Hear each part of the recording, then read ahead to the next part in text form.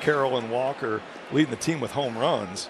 And it's just one of those things. There's a lot of talent in the big leagues, and location is so key. Ground ball second. That'll be scooped by Walls. And the throw over there. Actually, they've changed. Jake McCarthy.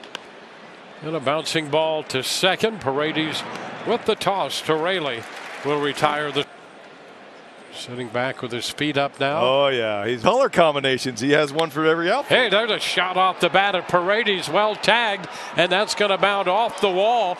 Carroll, pretty good job of playing it.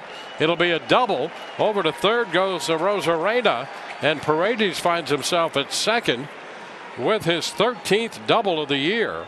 Big lift for the Rays if they could quickly cash these in and get in on the scoreboard here. This is why this team is so much fun to watch. You're down by 5 a couple years ago. You might not think that they have a chance. By only one. It's a one hopper handled by Paredes. And the throw to first going to be in time for out number one. Well, I'll tell you what, I'm going to put it. There's a line drive going to be caught. Paredes. Hey, that's some. That pitch is a strike. He has one of those, and he calls his own game, and I saw him shake himself off. That's a shot toward the left field corner, and chasing it into the corner is Carroll. Extra bases coming from Paredes, who is now 2 for 2, both doubles. He has 4. Oh, and guess what? It goes to the pull side.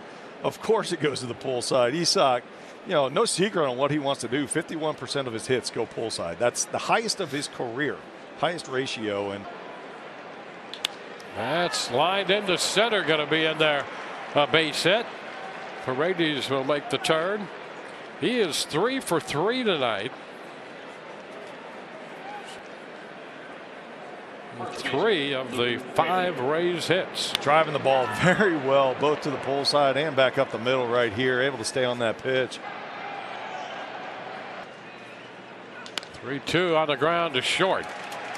Perdomo throws a strike. Rays up and down.